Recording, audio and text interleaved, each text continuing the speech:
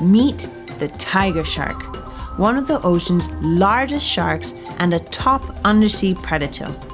It can grow to more than 16 feet long. The average male is about 10 feet in length, with the females growing slightly larger. These sharks are found in warm tropical waters throughout the world. The Guy Harvey Research Institute has tagged and tracked more than 50 tiger sharks. Through this research, scientists at GHRI have discovered that tiger sharks are highly migratory, moving great distances, north during the summer months and south during the winter. Breakthrough research by the GHRI also revealed tiger sharks are home in both the pelagic, or open parts of the ocean, and the coral reef environment.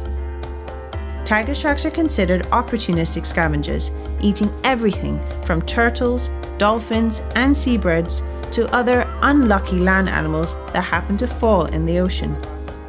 Because they don't appear to be picky, unusual non-food items have also been found in their stomachs, like car license plates and even bicycle parts.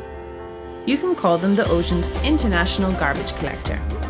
Like several other species of shark, tiger sharks are in trouble because of overfishing and bycatch, plus the demand for shark fin soup. They are considered near threatened.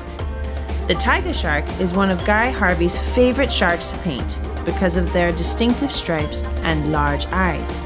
A dive with a tiger shark gives you a new respect for the ocean and all the life just beneath the surface. I'm Jessica Harley for the Guy Harvey Ocean Foundation.